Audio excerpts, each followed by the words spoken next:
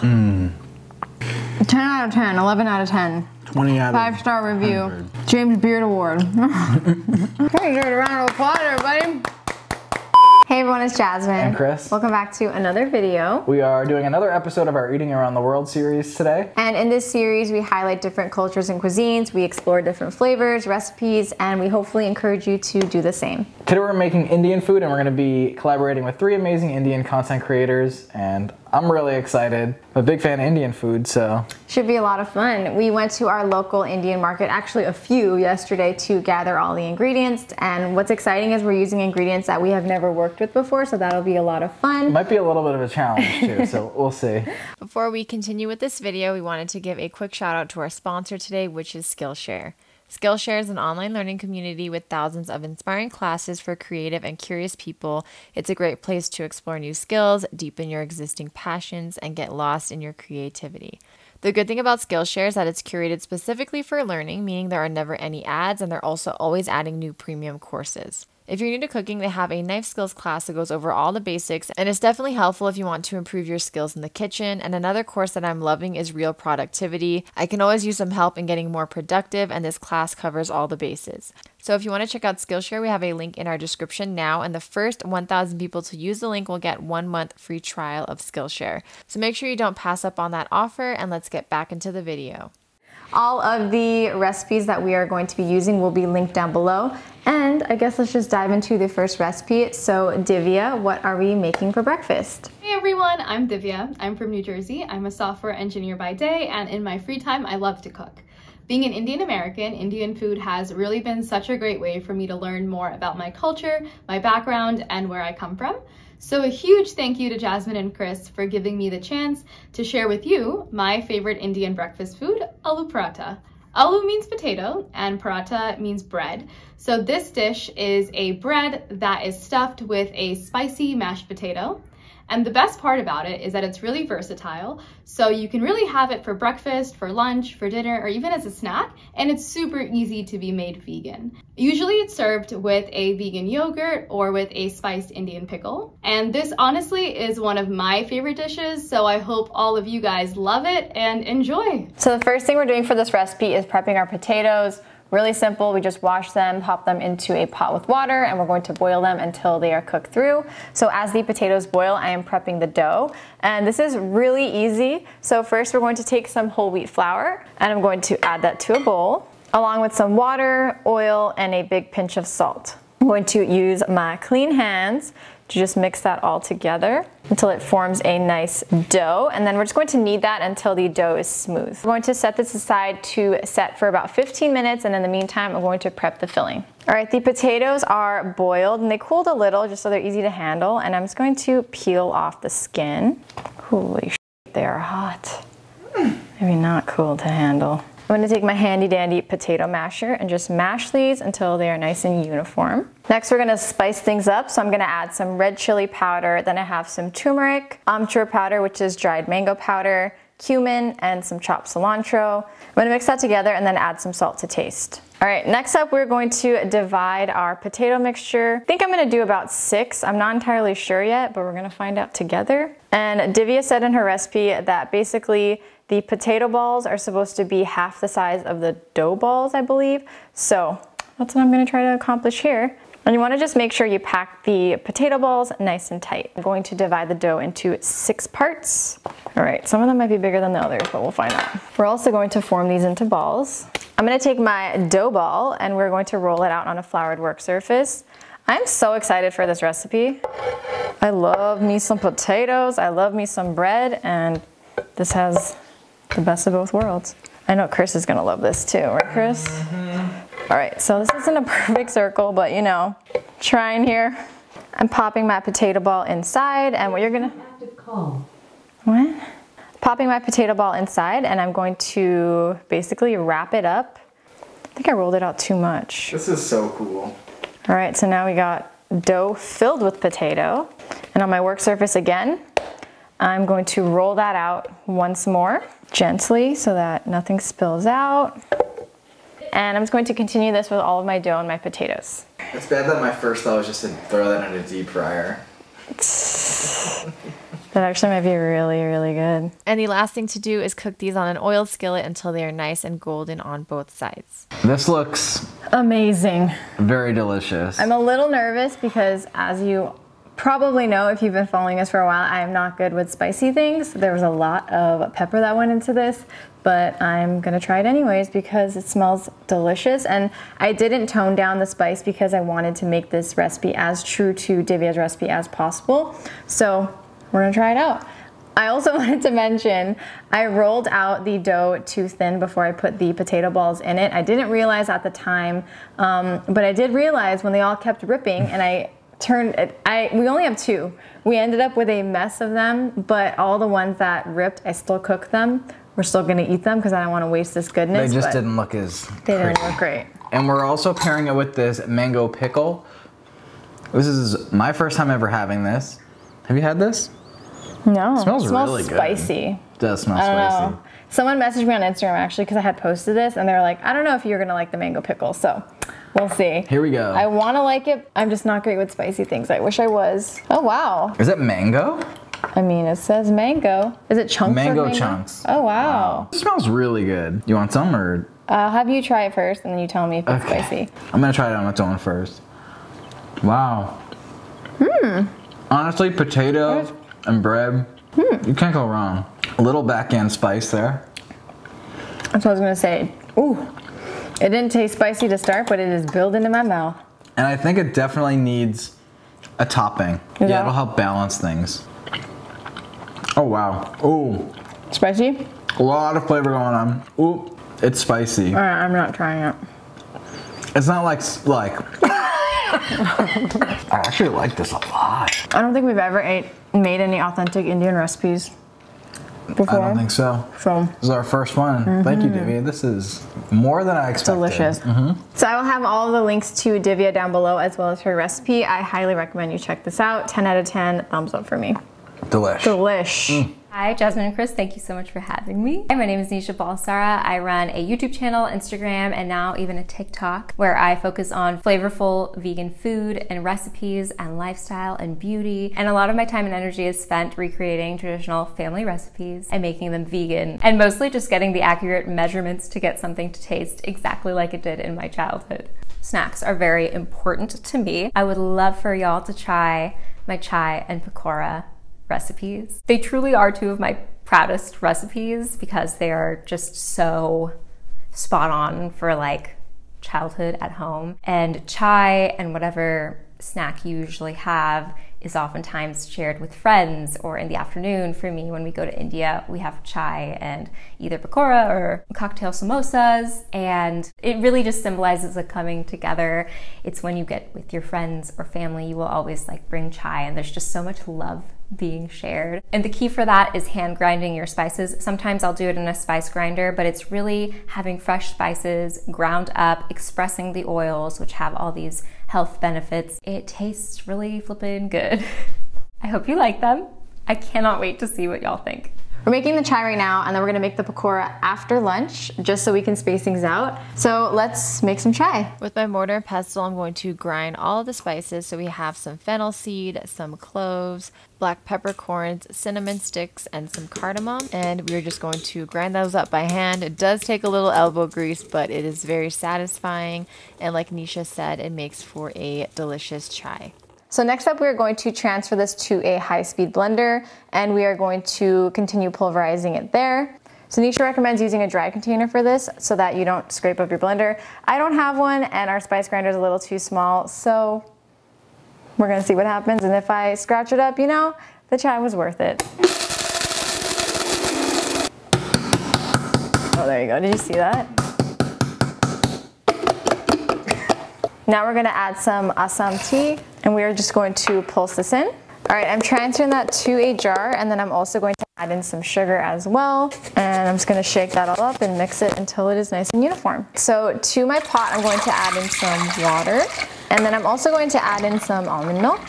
And we're just going to bring this mixture to a boil. I'm gonna add some of the chai blend, and if you have some star anise, you can add that as well. And when it turns golden brown, I'm going to grate in some fresh ginger, remove that from heat, strain it, pour it into some cups, and serve. I realize there's a cord coming out of my armpit. All right, this Smells amazing. Not only do we have some amazing chai, but we also have some, what's it called? Potpourri for our house. It smells so good in our house right now. So cheers. Cheers.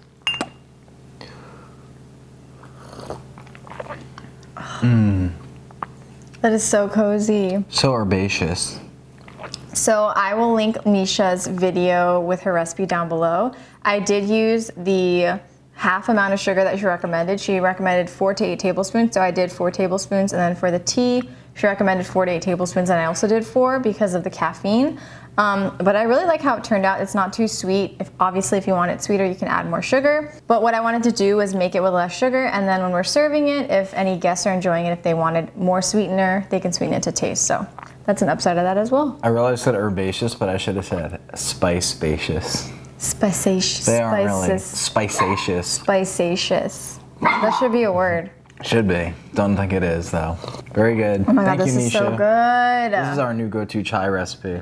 Lunch, I wanted to give y'all something that to me is just such a quintessential Indian lunch. It's something that when I'm in India, I see a lot of the time at street vendors. It's very much a street vendor food, but I would love for you to recreate it. Okay, this may be a hot take, but my favorite way to eat mashed potatoes is with butter, some cauliflower, peas, carrots, beets, and lots of spices. Okay, fine, they're not mashed potatoes, and if you don't know, I'm talking about pav bhaji, which is one of the most popular Indian street foods, and it is the poster child for ugly, delicious food. It's basically bread and a bhaji, like a mixture of vegetables that you steam. It has lots of spices. You'll be trying my internet friend Rooted in Spices recipe. I think the biggest key in making it authentic would be getting it off of the street in India, but I think the biggest key in getting the flavor is the pat of butter that you add to it. There are so many Indian recipes that are like optional, add a pat of butter. I mean, I even do it, but the pat of butter is essential. As butter does, it sets the taste over the edge. But this recipe is from another creator called Rooted in Spice, so I will link her video down below. And it seems pretty straightforward. We are going to use the pressure cooker method that she uses in her video, but in the post she also has an option for just using a regular pot as well. So let's get started. All right, so to my Instant Pot, I'm adding in some water. It's not recording. All right, so to my Instant Pot, I'm going to add in some water, along with some potatoes, some cauliflower, some peas, carrots, some bell peppers, and then I spilled generous pinch of salt. I'm a little too excited. I'm going to just give that a quick little mix. We're just gonna pressure cook this until it's nice and soft. Now we are going to prepare the aromatics. So to my pan, I'm adding in some oil. Then I'm going to add in some red onions and saute that until they are nice and translucent. Then I'm adding in some ginger, garlic, some green chilies, and some salt to taste, red chili powder, the pav bhaji masala, and we're going to cook that up for about a minute. Then I'm going to add in some tomatoes and cook that basically until they are soft and the smell of the spices goes away. The veggies are cooked. I'm taking a potato masher and I'm just going to mash everything together. In the recipe, she suggests using a masher and then going in with an immersion blender just to speed up the process. We have an immersion blender, so why not? Then I'm adding in the tomato mixture. And we're just going to mix this through, and then we're going to saute this for a couple of minutes. I'm just going to use the saute setting on our Instant Pot.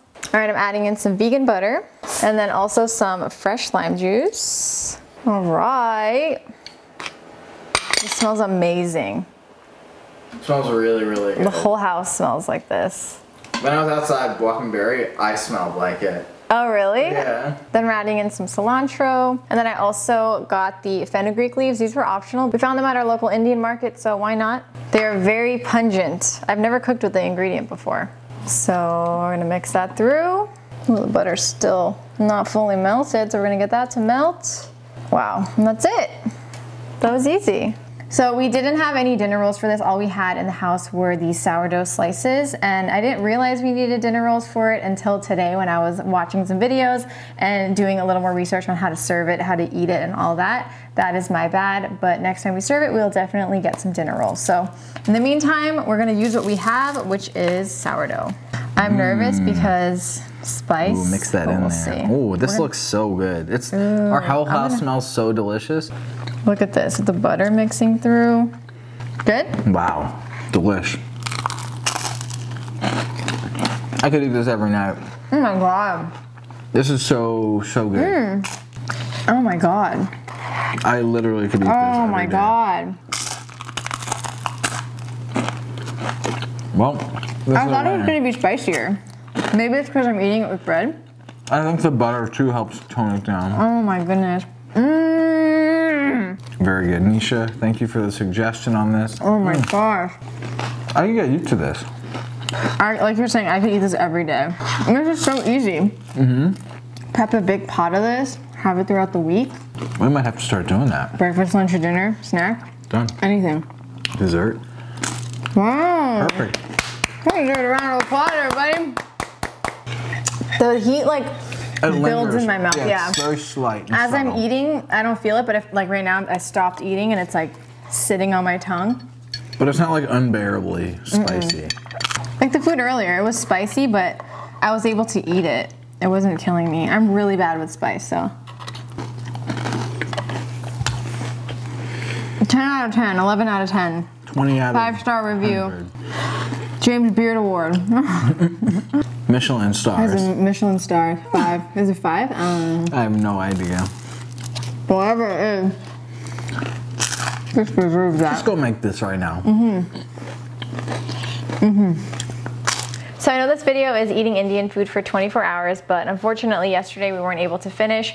We ran out of time and we didn't want to rush everything with the short amount of time that we had. So we are filming today to finish up the recipes, and we have 2 more amazing recipes coming up.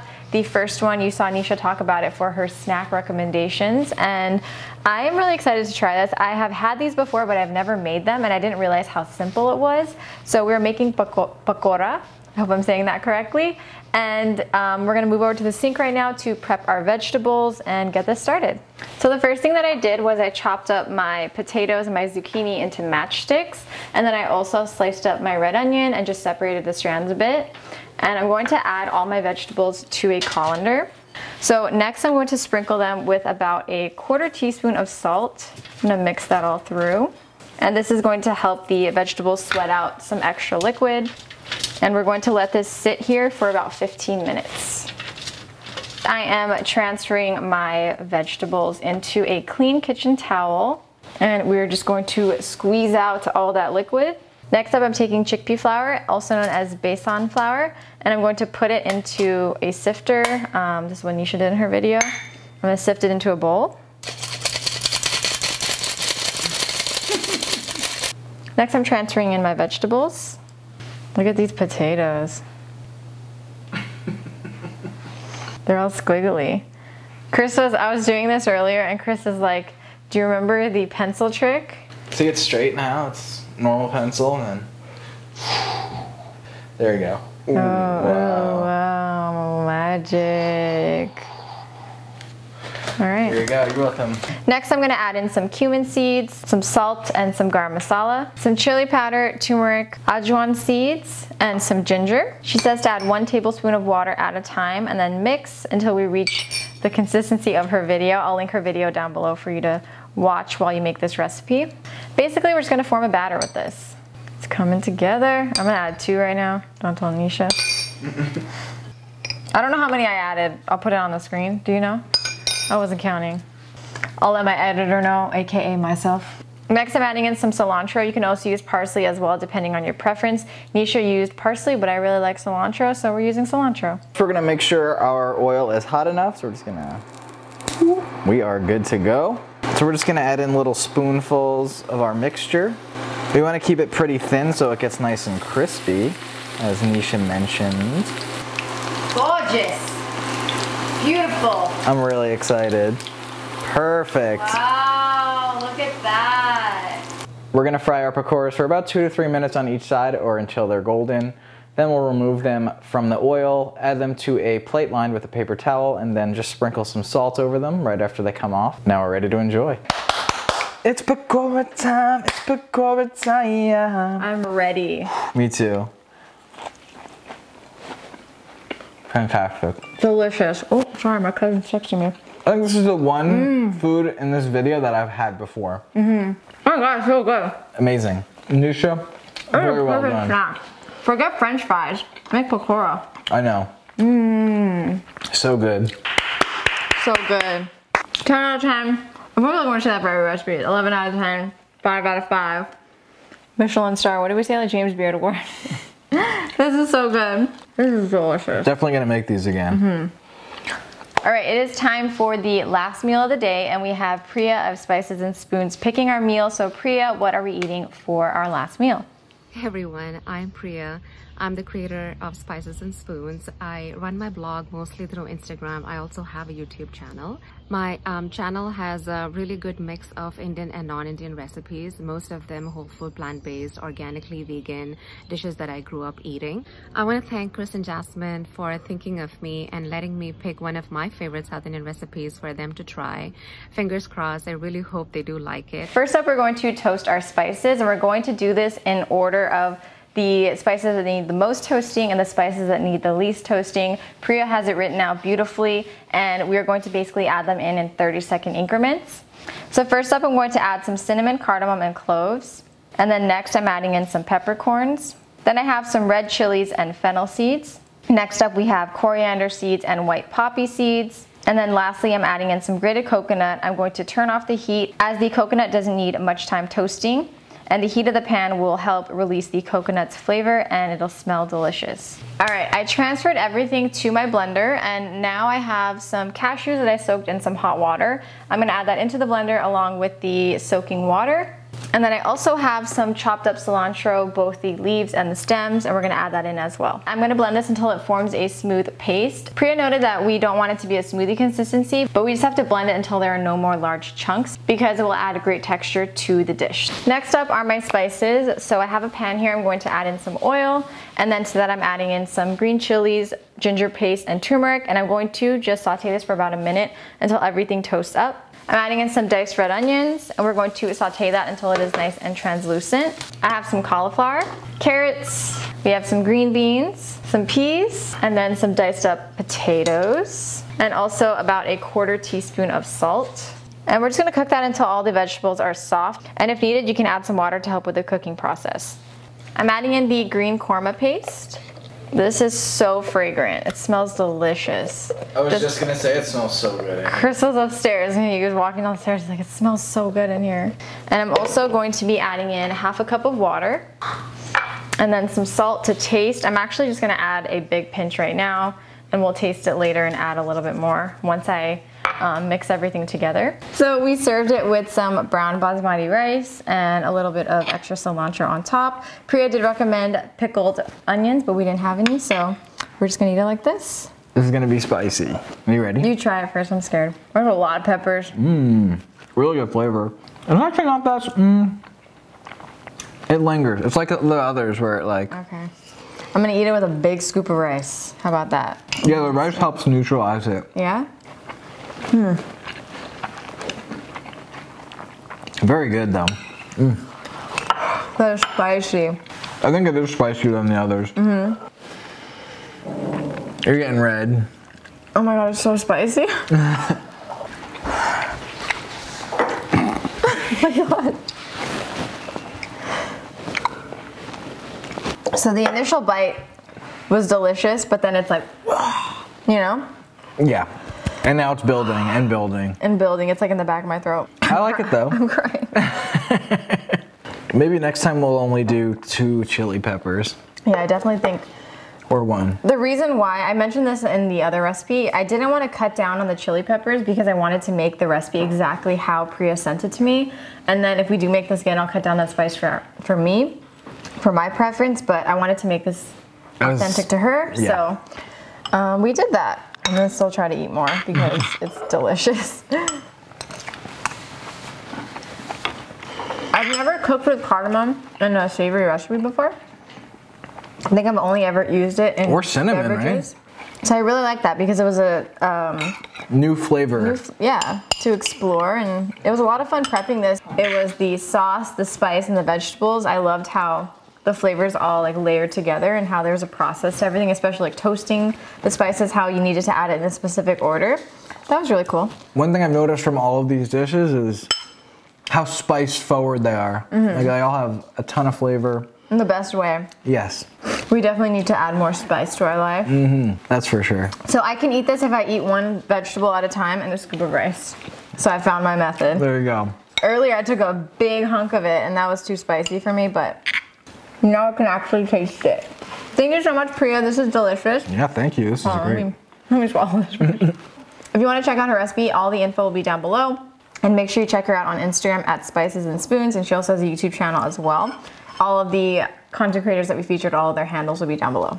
Thank you for watching. We hope you enjoyed this video. If you did, please give it a thumbs up. Comment down below. We have a form down below as well if you want to nominate yourself or any other creators. We like to do these at least once a month and showcase different cuisines from all around the world. So if you have any recommendations for people or different cuisines to explore, comment down below, yeah, let us know. We have a few in the works already, but we are always welcome to your recommendations because we want you to love the content that we create. And these are always a lot of fun, so I'm definitely wanting to do more of these. And like Chris said, we want to do these each and every month. So yeah, thank you guys again. We love you and we'll see you soon. Bye.